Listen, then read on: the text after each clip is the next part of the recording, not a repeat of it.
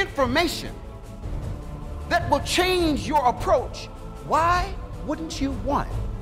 Only if there's an agenda behind your decision. One day I'm looking through these manuscripts and I'm looking at every single detail, and I come across this. This is in the book of Ezekiel, and the missing vowel, the one the scribes took out and didn't want us to pronounce, there it was. The God of creation is bigger than the boxes that we've created for him.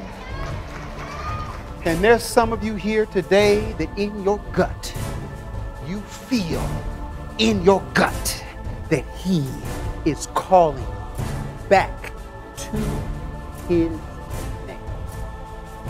This is a sign of great things that are happening, that people around the world are being stirred. Something in their heart is drawing them into the covenant, into the God of Israel. There is nothing we could do more important than embrace him in everything he has revealed to us.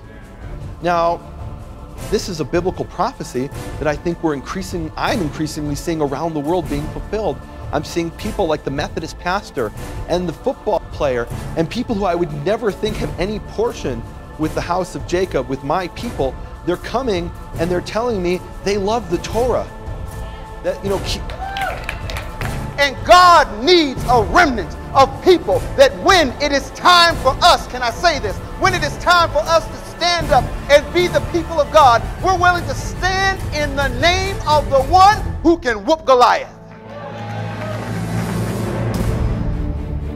And if it takes sword, if it takes fire, if it takes conflict, if it takes problems, we are coming to set somebody free.